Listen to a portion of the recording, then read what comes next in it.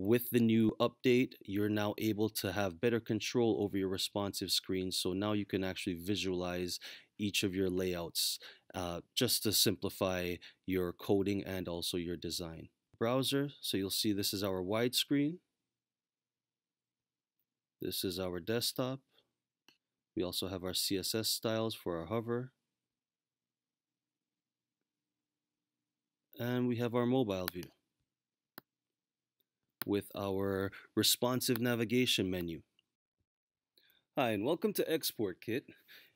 In today's example, we're going to demonstrate some of the new features of our June 2020 update.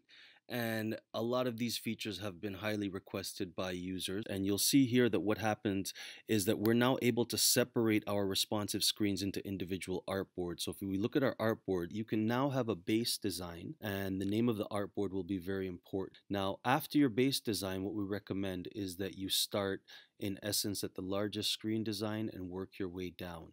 But you must have your base design at the very bottom. But what it also requires, rather than any custom folder name, is that you must use the name of the original design. And this is very important, or the original artboard, I should say. And what this will do is reflect this screen to this artboard.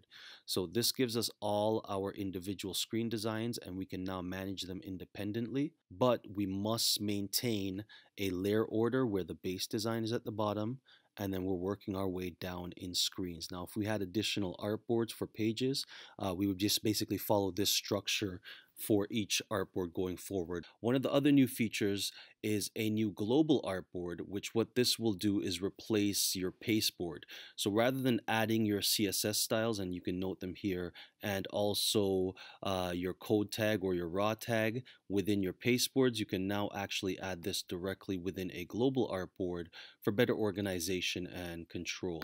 Now, another rule for all artboards is that your global must be at the top. So if you just happen to have your global anywhere else, you must move your global to the top to ensure its rendering process. And this is very important, especially in HTML, simply because a lot of things have to be rendered in a particular order. We also have a new raw tag. Raw, what it will do is actually output the content directly as is. So that being said, let's just export this as is.